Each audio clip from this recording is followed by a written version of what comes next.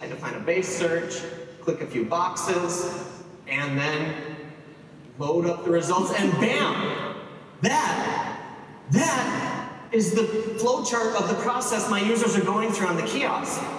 All I gave it was my wall of text. My wall of text is that picture. I can understand my business now. This is amazing. But that wasn't the problem I was trying to solve. The problem I was solving was the call center. Why are people calling the call center? So let's do this. Let's do the analysis. I look at this, and I see this dial a human node. Okay, that's where they're calling the call center. Now, what are they doing before calling the call center? I can use our heat map feature to highlight the most popular paths. And here it looks like they're coming from the swipe pay node. Now, that would be our payment processing screen where we take payment and do all that good stuff. But I want to make sure. So I can use the filter functionality to look at only flows that involve the call center. And now it's crystal clear. There's an issue with the swipe pay screen that's causing people to call the call center. But there's another thing I noticed that I didn't notice before. After calling the call center, it appears that our users are skipping the dispense step. Dispense is where we actually take payment and deliver the merchandise.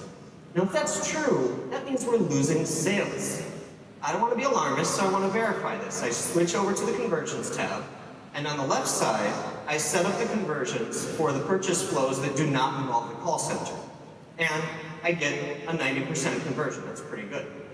On the right side, I set up the flows for the purchases that do involve the call center. I get an 18% conversion. That's abysmal. That's a problem. This isn't just an annoying burden on my call center. This is a fundamental issue with the kiosks that we have to fix now. So we do. Now, while I'm waiting on the fix, I take a moment to step back and reflect, and I realize Splunk Business Flow has enabled me to understand my business on my own. On top of that, it made it trivial to build the case and explain to my executives and my development team why this is a significant issue that needs immediate attention. If I didn't have Splunk Business Flow, I would still be sitting there, staring at a wall of text, eyes glazed over, trying to connect it to my business. But our story doesn't end there. Once I get the fix, I want to roll it out to just one kiosk and make sure it works before rolling it out to the others. I can use Splunk Business Flow for that too. I just go back to my flowchart view, and on the left side, I set up the flow for the fixed kiosk. On the right side, I have the flows for the unfixed kiosks. The difference is night and day. That is two different processes. But what about the conversions? Switch over to the conversion tab. My fixed kiosks are 90%. My non-fixed kiosks are 58% conversion.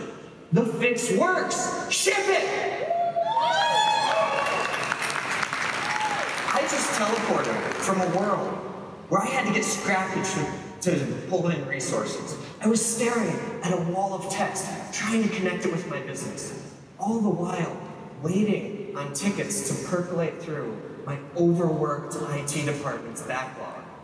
To a world where Splunk Business Flow enabled me, myself, a lone business analyst, to point and click visualize my business, not just my data. Quickly build a case for why we must act now, and verify